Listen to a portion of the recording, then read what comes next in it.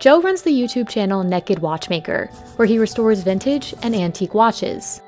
This $3,000 Cartier Tank watch was designed during World War I. This particular watch was made in the 1980s. It was left in a damp cellar, and now the leather strap is deteriorating.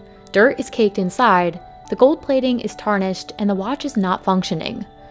Joe shows us how he restores this watch by taking it apart, fixing the movement, which is the gears inside, cleaning it, polishing the pieces, gold plating the body, and reassembling it. First, Joe is deconstructing the watch so he can work on each piece separately. He's using a screwdriver to carefully remove the tiny screws.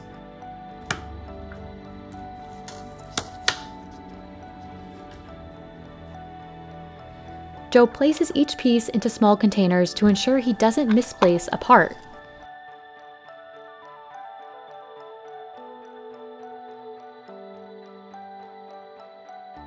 Then he moves on to taking apart the inside of the watch.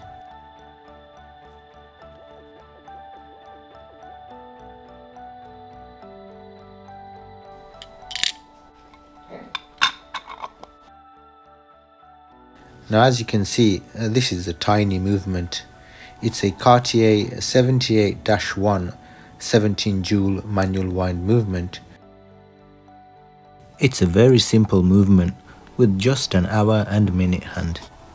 The movement is very dirty and there is a screw missing on the train bridge. Joe uses tweezers and a screwdriver to meticulously remove each component from inside the watch.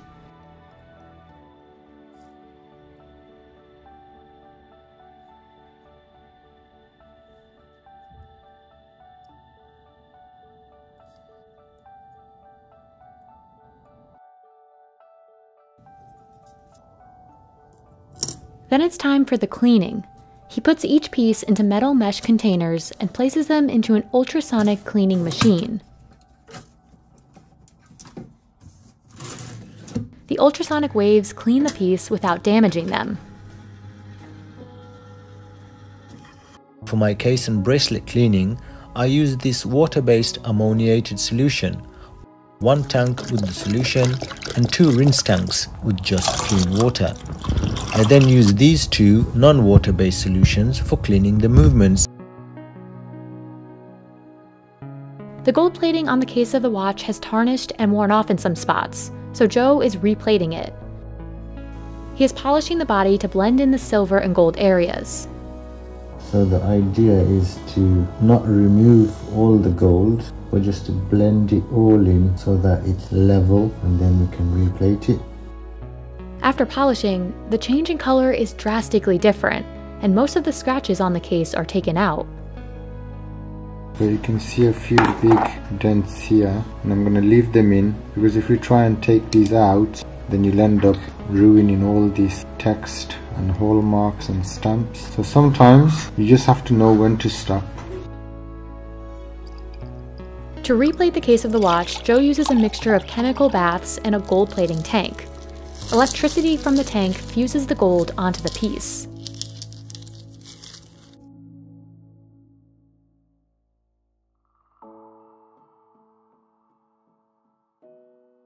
I first cleaned the part in an electro-cleaning solution which has violently reacted with the silver.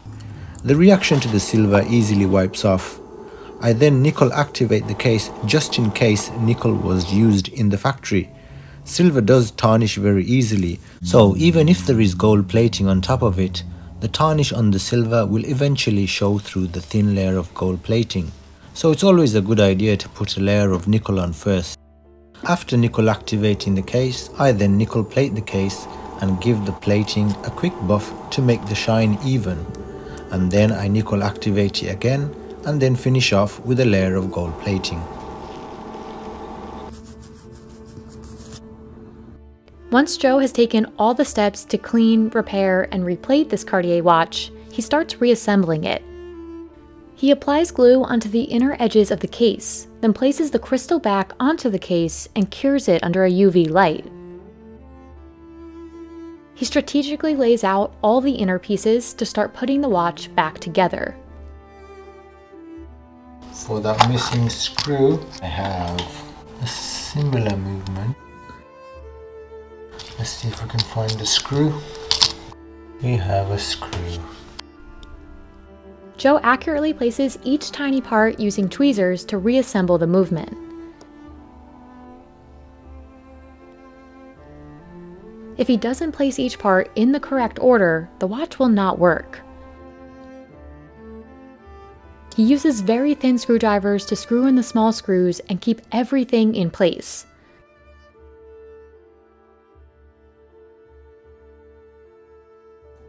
Joe tests the watch's movement using a time grapher, which measures the ticks of the watch to calibrate it. He puts the dial over the movement, attaches the hands onto the face, puts the front and back of the case on, attaches a new leather strap, and the watch is complete and ready to be worn for years to come.